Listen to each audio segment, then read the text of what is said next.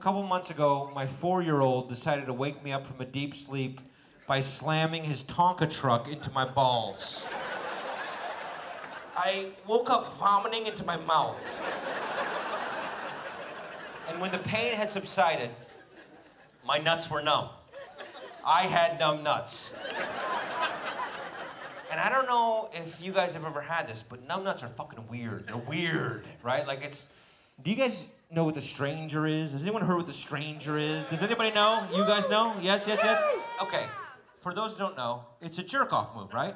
It's an institutionalized jerk-off move. I'm not making this shit up, right? Apparently, it's when you sit on your hand until it falls asleep, and then with your numb hand, you jerk off, and it's like a stranger's jerking you off, right? I'm not making this shit up. You've heard of this, right? Have you guys done it? Any, you've done it? You guys have done it? Okay. Let's not shake hands after the show. But I'll tell you this, though.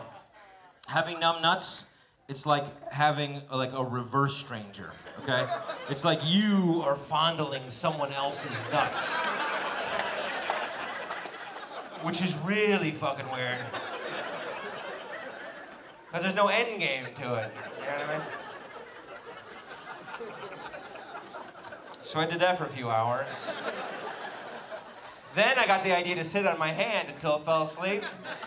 And then with my numb hand, I play with my numb nuts. And then it was like I wasn't even in the room. The two guys were in a room playing with nuts. And I was watching for some reason. I don't know why.